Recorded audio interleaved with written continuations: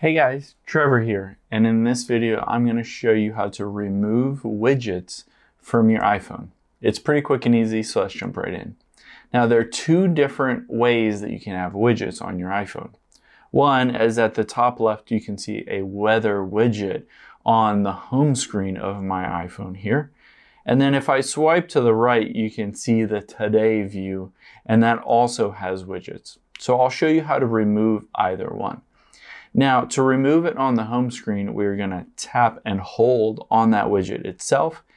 And then it gives us the option, let me do that again, to remove this widget. So you just tap Remove Widget and Remove, and then it's been removed from the home screen.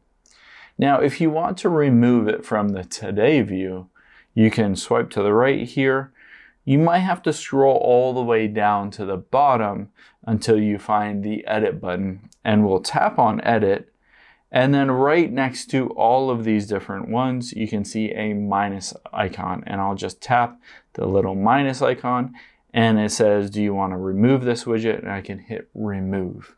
Now of course if I always, if I want to bring back a different widget, I removed one that I didn't mean to, I can tap the plus icon at the top left here, and then if I wanted to I could just tap weather and I can choose the different widget that I want and hit add widget. So if I didn't mean to remove that widget, I can always just add it back in and rearrange and customize that widget look and feel on my iPhone.